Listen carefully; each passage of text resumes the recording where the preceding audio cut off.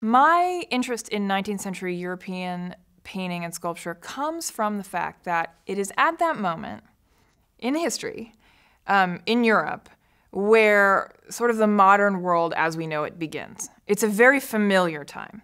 So kind of before 1850, politics are still being worked out all over the place. There are, basically what we would consider like uncivilized society happens beforehand, and for all intents and purposes, it's kind of the middle to late 19th century where modernity happens, and it's a way of life I feel like we can all relate to, and it's right at the beginning of it that interests me so much. It's the transition from rural society to an urban one, where cities started to become the way we know them now.